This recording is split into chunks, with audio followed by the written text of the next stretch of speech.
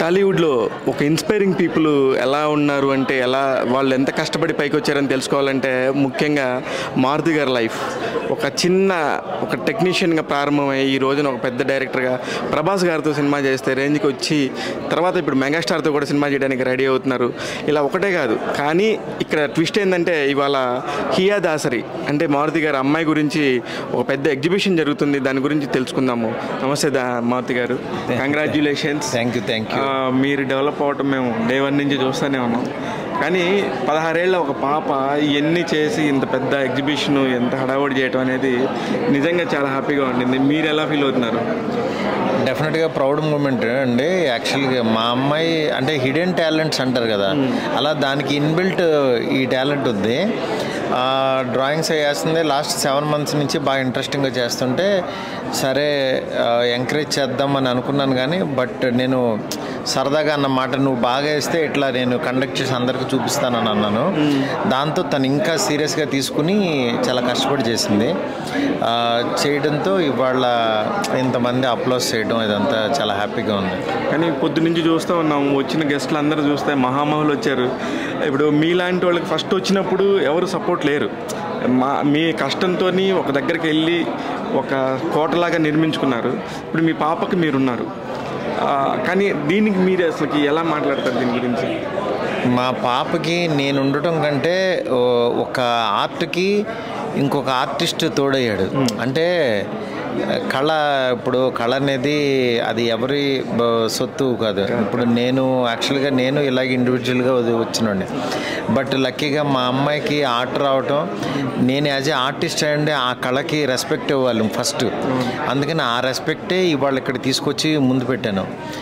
ఎందుకనంటే నేను మా పేరెంట్స్కి అప్పట్లో అంత ఇది లేదు, నా ఆర్ట్ అంత బయటికి రాలేదు. అలా కష్టపడి మాకు చాలా టైం వేస్ట్ అయిపోయింది అంటే లైఫ్లో. వీళ్ళకి అలా లేదు. ఇప్పుడున్న పేరెంట్స్ కూడా ఒక ఇన్స్పైరింగ్గా ఉండాలి. ఎందుకంటే ఇలా మన పిల్లల్ని ఎంకరేజ్ చేస్తూ ఉంటే డెఫినెట్గా వాళ్ళకి మనం ఇచ్చే ఎసెట్ అలాంటిదే అని, అందుకని నేను ఇవాళ ఇలా తీసుకురావడం జరిగిందనమాట. ఇప్పుడు ఫస్ట్ ఎంఐలో ఇంత టాలెంట్ ఉన్నదేనని అసలు ఏ వయసులో గమనించారు మీరు? చిన్నప్పటి నుంచి బొమ్మలు వేసేదండి. కానీ ఇప్పుడు రాను తన ప్రొఫెషనాలిటీ దాని మీద పర్ఫెక్షను వస్తే ఆటోమేటిక్గా మనకు అర్థమైపోద్ది.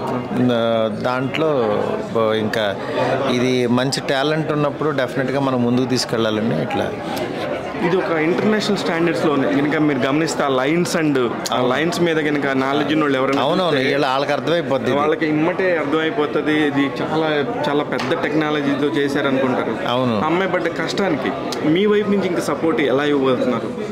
డెఫినెట్గా మంచి సపోర్ట్ ఇస్తానండి. ఎందుకంటే ఎంత దూరం తను తీసుకెళ్ళగలిగితే నేను అంత దూరం తీసుకెళ్తా. నేను ఒకటే అనుకున్నాను, నేను ఏదో ఆస్తులు ఇచ్చి వాటి మీద రెంటలు తినండి అనే ఫాదర్ కాదు ఫస్ట్. అట్లాంటి సేఫ్ సైడ్ వీళ్ళకి ఇంత సంపాదించి పెడితే వాళ్ళకి సేఫ్లో కూర్చోబెడదాం అనుకునే ఫాదర్ అయితే నేను ఉండదలుచుకోలేదు. నేను వాళ్ళకున్న టాలెంట్ని ప్రపంచానికి ఎక్స్పోజర్ చేసి ప్రపంచానికి పరిచయం చేసి వదిలేయాలనుకుంటున్నాను నేను, అంతే. అలా మా అమ్మాయిని కూడా అదే దీంట్లో అనుకుంటున్నాను. చూస్తున్నాను. ఇది ఇప్పుడు మీ అబ్బాయి కూడా నేను చూస్తే ఒక పెద్ద మ్యూజిక్ డైరెక్టర్ లాగా భయపడకుండా తమన్ ముందు వాయించారు. నాకు అంటే మీరు ఒక ఫాదర్గా ముందు మీ మీద ఒక రెస్పెక్ట్ పెరిగింది. ఎందుకంటే డే 1 నుంచి మిమ్మల్ని చూస్తున్నాం. ఒకరోజు మిమ్మల్ని ఒక క్వశ్చన్ అడిగాను నేను, మీరు ఇవాళ ఇవన్నీ కూడా గాలి మేడలు అయ్యి కూలిపోతే ఏంటంటే నాకు చేతిలో పని ఉందండి, నేను మళ్ళీ వెళ్ళి నేను బొమ్మలు వేసుకోగలను, నేను మళ్ళీ వెళ్ళి రోడ్డు మీద నించోగలను, నాకు ఆ ధైర్యం ఉందని చెప్పారు. అవునవును, నేను అదే చెప్తున్నా. యాక్చువల్గా రియల్గా ఇన్బిల్ట్ కనుక టాలెంట్ ఉంటే కనుక మనకి జీవితాంతం ధైర్యం ఉంటుంది. ఫస్ట్ మనం ఒకడు ఏంటంటే డబ్బులు సంపాదించుకుంటే చాలా ధైర్యంగా తిరుగుతూ ఉంటాడు. కానీ ఆ డబ్బులు ఏంటంటే ఎనీ డే ఏదో ఒక రకంగా పోవచ్చు. ఒక ఆస్తి కానీ ఇంకోటి కానీ నీ విద్య అనేది మాత్రం అది ఎప్పటికీ తీయలేదు, ఎవడు తీయలేదు. మనం చచ్చేంత వరకు నేను ఖాళీగా కూర్చొని నా ఓపుకున్నంత వరకు బొమ్మలు వేసినంత కాలం నేను డబ్బులు సంపాదించుకోగలను సంథింగ్. అట్లా ఆ టాలెంట్ అనేది కనుక ఉంటే మనిషిలోనే ఉన్నాయండి. గాడ్స్ గిఫ్ట్ అంతే. ఇది ప్రతి ఒక్కళ్ళలోనే ఉంటుంది. ఇది మనం మనమేమి సెపరేట్గా పెట్టుకోట్ల, బట్ మనకున్న దాని మీద ఫోకస్ ఎక్కువ చేసి దాన్ని పెంచుకున్నాం అంతే. మెయిన్ ఏంటంటే ఫోకస్ చేయాలి. ఇక్కడ అందరూ ఏంటంటే వచ్చి కొంచెం కెలికేసి వదిలేస్తూ ఉంటారు. ఇది ఆ లేజినెస్లోనే చాలామంది టాలెంట్స్ అన్నీ పోతున్నాయి. అందుకని అది ఉండాలనేది అంతే. కానీ నాకు డే 1 మీరు నాకు బాగా గుర్తు, అల్లు అర్జున్ గారు మీరు డ్రాయింగ్లో క్లాస్మేట్స్ ఒక దగ్గర. అవునవును. ఆ పరిచయమే మిమ్మల్ని ఇక్కడ దాకా తీసుకొచ్చింది అనటానికి, అంటే మీ టాలెంట్తో పాటు ఆ పరిచయాలు కూడా ఇక్కడ దాకా తీసుకొచ్చి మారుతిని ఒక స్టెబిలిటీ స్టాండ్గా నిలబెట్టిందేమో. ఆ అల్లు అర్జున్ గారితో మీకు అప్పుడున్న అనుబంధం గురించి ఒక్కసారి గుర్తు చేసుకుంటారా టెక్నికల్గా? అల్లు అర్జున్ నాకు బన్నీలో ఉన్న నచ్చేది ఏంటంటే, నేను బన్నీ దగ్గర నుంచి ఒక ఇన్స్పైరింగ్గా నేను తీసుకున్నది ఏంటంటే, వాళ్ళకి అంత డబ్బు ఉంది, వాళ్ళకి అంత ఇది ఉన్నా సరే అరవింద్ గారు పెంచిన విధానం, వాళ్ళు కష్టపడే విధానం, ఇవాళ బన్నీ ఇంత పెద్ద పాన్ ఇండియా స్టార్ అయ్యాడంటే తన మీద తనకి డెడికేషను. మనకి సినిమా చూస్తే అర్థమైపోద్ది ఈ వ్యక్తి ఎంత కష్టపడతాడు, ఎందుకు ఇంత పేరు వచ్చింది అని అంటే మీకు తెలిసిపోతూ ఉంటుంది. తన గ్రోత్ కూడా అంతే. ఫస్ట్ తన సినిమాకి ఎలా చూశారు తన్ని, ఇప్పుడు ఎలా చూస్తున్నారు. సేమ్ మనిషే కదా, కానీ తను ఎప్పుడైనా సరే హార్డ్ వర్క్ స్కిల్ పే చేసి దానికి గనక ఎఫర్ట్ పెట్టగలిగితే లైఫ్లో మారిపోతాయి. దాన్ని మాత్రం నమ్మాలి ఇక్కడ అంతే. నిజంగా మీరు గమనిస్తే కూడా ఇప్పటికీ సన్ ఆఫ్ సత్యమూర్తి కానీ పుష్ప కానీ ఎన్నిసార్లు పెట్టినా సరే అల్లు అర్జున్ అనేది అతని మీదనే మన ఫోకస్ అంతా ఉండి అలా గ్రాప్ చేసేస్తా ఉన్నాడు. అల్లు అర్జునే కానీ కాదండి, నేను చూస్తున్నా కదా చాలామంది పెద్ద స్టార్స్ ఎంత కష్టపడుతున్నారంటే అసలు మామూలు హార్డ్ వర్క్ చేయరు. మనం చాలా అనుకుంటాం వీళ్ళది ఈ లైఫ్ అని, వాళ్ళు డైటింగ్లని తిళ్ళు మానేసి అసలు వాళ్ళు పడే కష్టం మామూలు కాదు. అంటే ఫ్యాన్స్ గురించి కానీ మంచి సినిమా ఇవ్వాలని డే అండ్ నైట్లు చాలా హార్డ్ వర్క్ చేస్తున్నారు అందరూ. ఊరికినే ఏ సినిమా ఆడదు. ఇవాళ బేబీ సినిమా ఆడుతుందంటే ఆ డైరెక్టర్ 2-3 సంవత్సరాలు తపన పడుతూ చెక్కుకున్నాడు, తను మార్చుకున్నాడు. అందుకని కష్టపడేవాడికి మాత్రం ఎప్పుడు పెద్ద ప్లాట్ఫామ్ ఉంటుంది. సినిమా ఇండస్ట్రీ అవ్వచ్చు, వేరే అవ్వచ్చు, ఏదైనా అవ్వచ్చు. కానీ మీరు బొమ్మలేసే టైంలో అన్ని 100,000 అలా టచ్ చేసుకుంటే, ఇప్పుడు మేడం మీ హియా దాసరి వేసినవి అన్నీ కూడా లక్షల రూపాయలు అలా పెట్టేసి పార్క్ హైత్లో ఇలా వెలిగిపోతున్నాయి. దీని మీద మీ కామెంట్ అయింది? మీ అప్పుడు రోజుల్లో లెక్కేసుకుంటే ఆ డబ్బుకి ఈ డబ్బుకి వ్యత్యాసం ఏంటి? అసలు డబ్బుగా అనేది విలువ లేదు. అది పక్కన పెడితే ఫస్ట్ ఒక కళ్ళకి రెస్పెక్ట్ ఇచ్చి వాళ్ళ అరవింద్ గారు వచ్చి నేను 10 lakhs ఇస్తున్నాను అని అన్నారు. అంటే దాన్ని ఆర్ట్కి ఇచ్చిన వాల్యూ ఆయనకి తెలుసు, దీని విలువ, దీని రెస్పెక్ట్. అందుకని ఐ ఫెల్ట్ వెరీ హ్యాపీ. నిజంగా అరవింద్ గారి చేతులతో మా అమ్మాయిని మళ్ళీ ఒక ప్రపంచానికి పరిచయం చేయడం ఒక ఆర్టిస్ట్గా ఐఎమ్ ఫీలింగ్ వెరీ హ్యాపీ. కానీ మొదటిసారి అల్లు అరవింద్ గారి చేతుల మీద కానీ ₹1,00,000 రెమ్యునరేషన్ తీసుకున్న ఆమె ఇలాంటి ఒక దీనికి కూడా ఒక ₹10 లక్షలు తీసుకుని అంత స్థాయికి ఇచ్చిందంటే నిజంగా మీ పెంపకం కూడా సార్. అంటే ఒకటేనండి, పేరెంట్స్కి నేను ఒకటే చెప్తాను, వీళ్ళ టాలెంట్ ఉందని, టాలెంట్ ఉంటే చాలా ఈజీగా తీసుకోవచ్చు, పనికి వస్తుందో పనికి రాదని ఈజీగా తీసుకోకుండా వాళ్ళు ఇప్పుడు ఒక స్థలం కొనడానికి ఎలా ఇన్వెస్ట్ చేస్తారో, ఒక బైక్ కొనడానికో లేకపోతే ఒక కారు కొనడానికి, ఒక ఇల్లు కొనడానికి ఎలా ఇన్వెస్ట్ చేస్తామో ఫ్యూచర్లో పెరుగుతుందని, అలాగే పిల్లల మీద కూడా ఇన్వెస్ట్ చేయమంట. వాళ్ళు పెరుగుతారని నమ్మమంట. వాళ్ళు ఈ టాలెంట్ ప్రపంచానికి కొన్ని కోట్లు సంపాదిస్తుందని ఫస్ట్ పేరెంట్స్ నమ్మాలంట. వాళ్ళు నమ్మకపోతే డబ్బులు వేస్ట్ అయిపోతే డైలీ ఎవరు తిరుగుతాడు, స్కూల్లో ఇది పెడితే అని ఇట్లా ఫీల్ అవుద్దంట.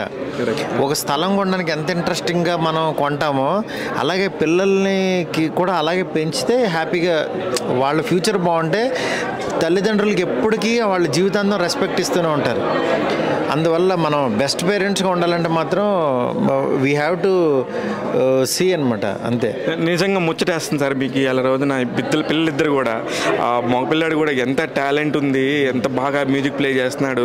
అతనికి కూడా ఒక అల్లు అరవింద్ గారు ఇచ్చిన కితాబు త్వరలోనే అతనికి చాలా నేను పంపిస్తాను అంటున్నారు.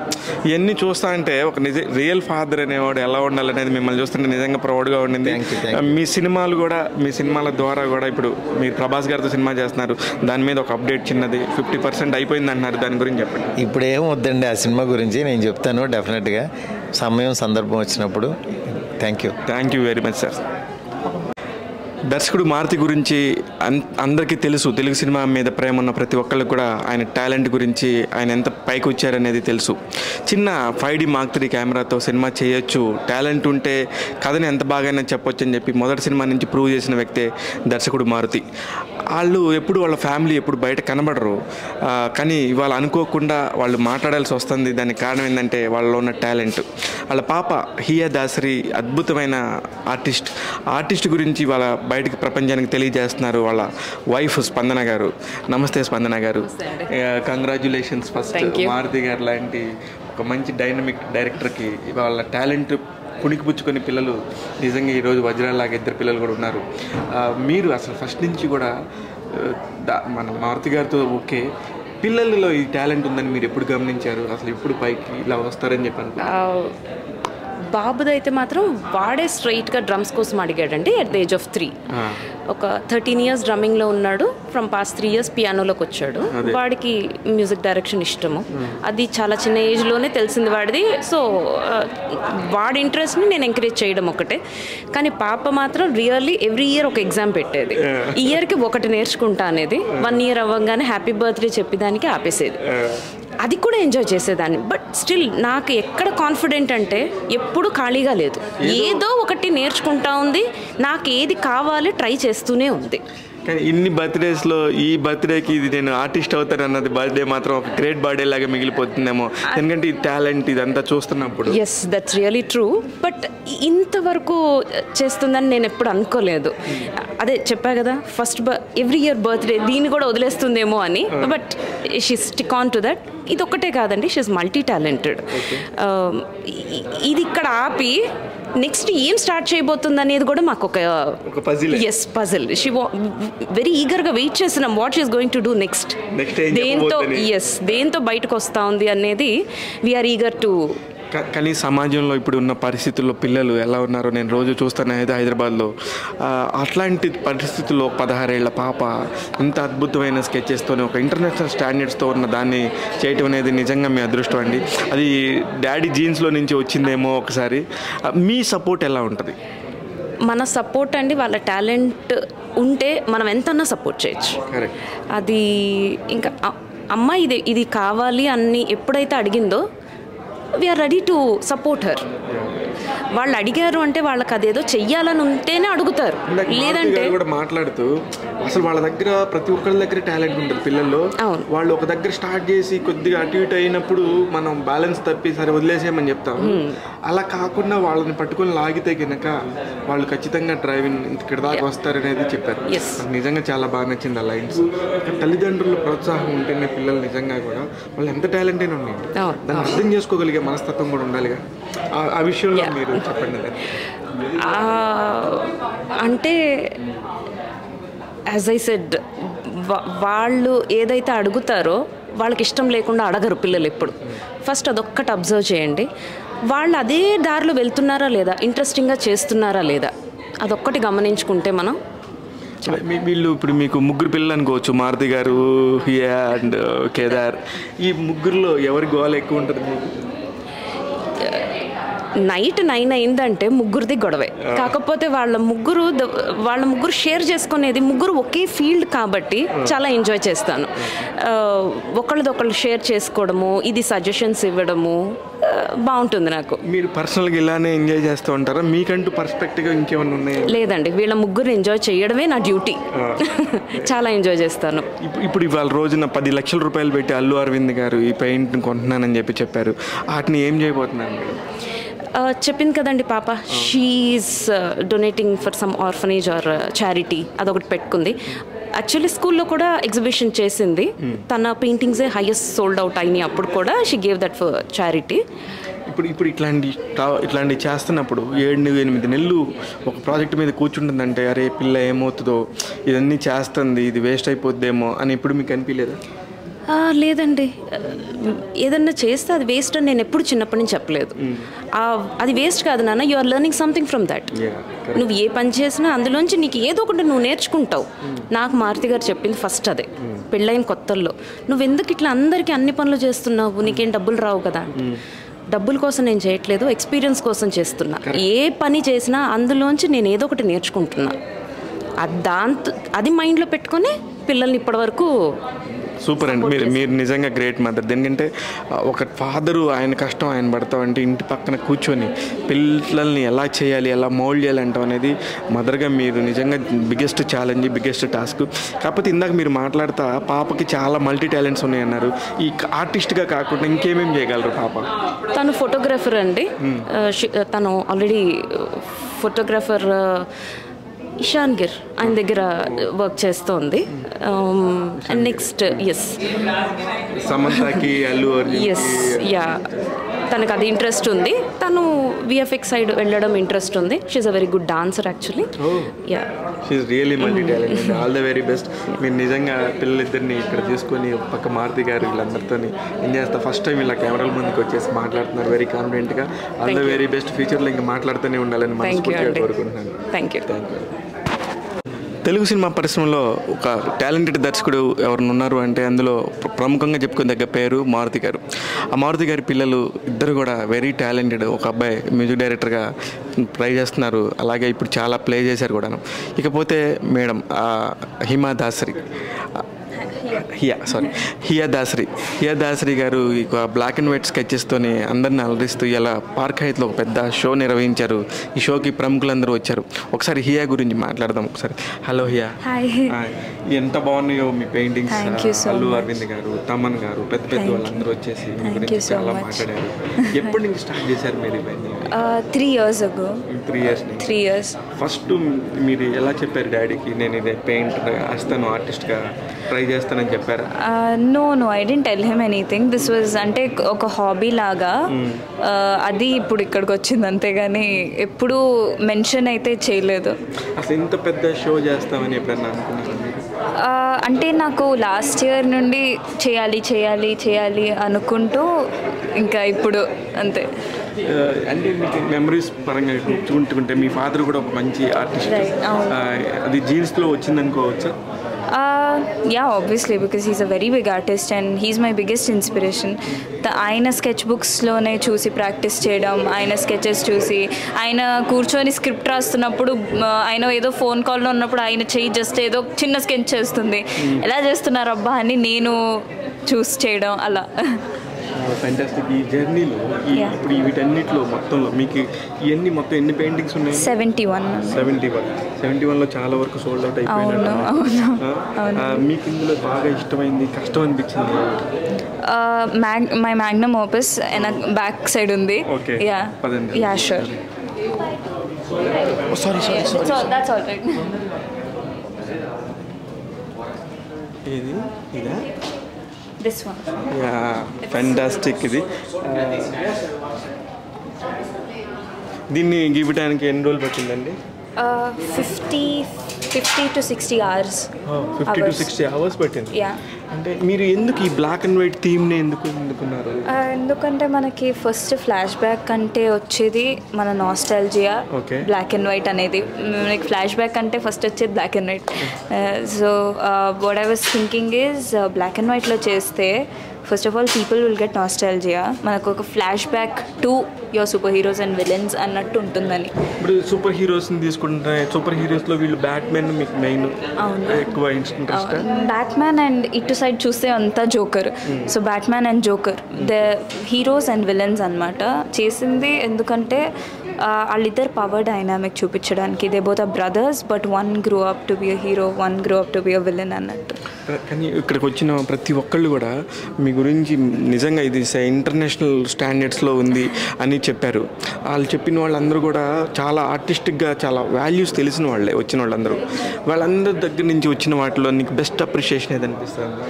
I think all of their appreciations are a blessing to me. It's not best or worse annat kadu. Anything that comes by, I'm very happy today.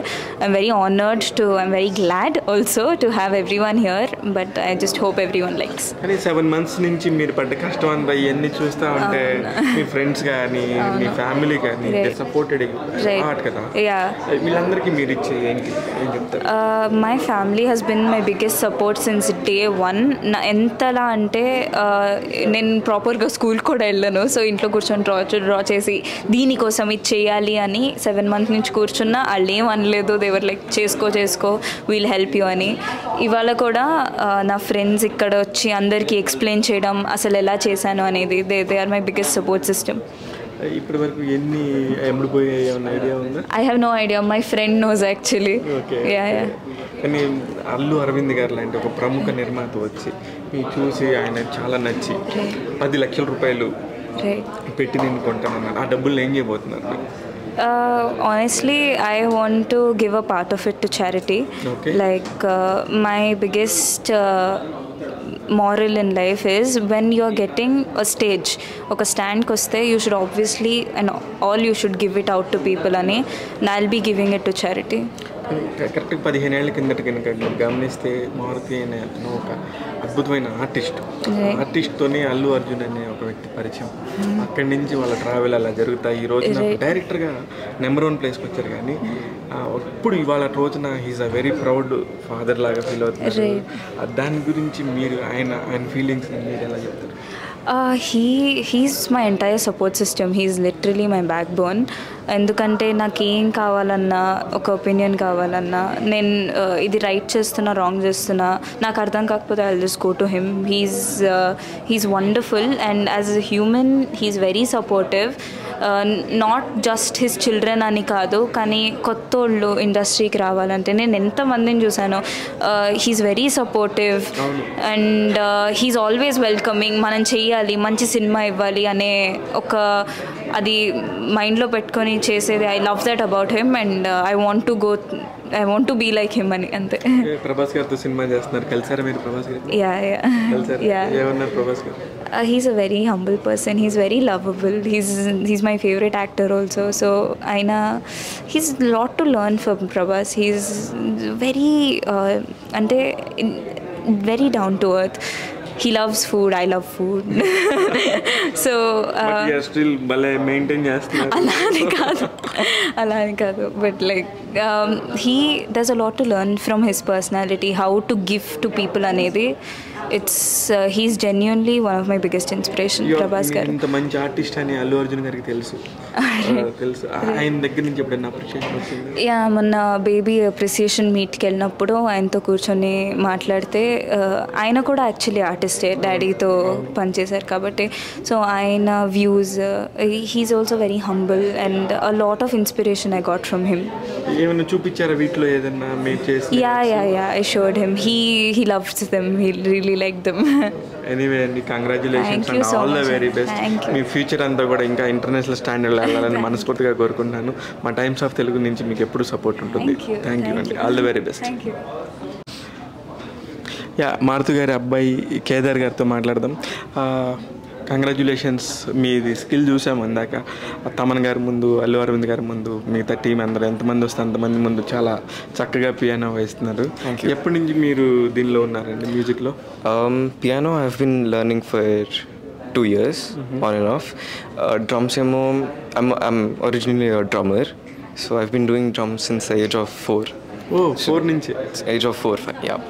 అప్పటి నుంచి మీకు అసలు ఇది స్కిల్ ఉంది, డ్రమ్స్ వాయించగలనని ఎప్పుడు కనుక్కున్నారు? మీ అంటే మీ మైండ్లోకి ఎప్పుడు వచ్చింది? Back then I was very disciplined with drums. అంటే just after school just go to class అంతే. That was all in my mind. So I develop. Maruti గారు ఎలా సపోర్ట్ చేస్తూ ఉన్నారు మీకు ఫస్ట్ నుంచి? ఓ yeah, he's a very supportive father. Very lucky. What ever I want for my career he provides. So I'm very grateful. ఇంకా ఇప్పుడు కనుక మీరు ఫ్యూచర్లో ఇప్పుడు తమన్ గారి ముందు ప్లే చేశారు, ఆల్రెడీ తమన్ గారితో మీరు వర్క్ చేస్తున్నారని తెలిసింది. ఎలా ఉండింది ఆ వర్కింగ్ ఎక్స్పీరియన్స్ తమన్ గారు? I have to start working with him. He invited me studio ki. I'm gonna start working with him for movies. So it's perfect. All good. All the very best. Thank you.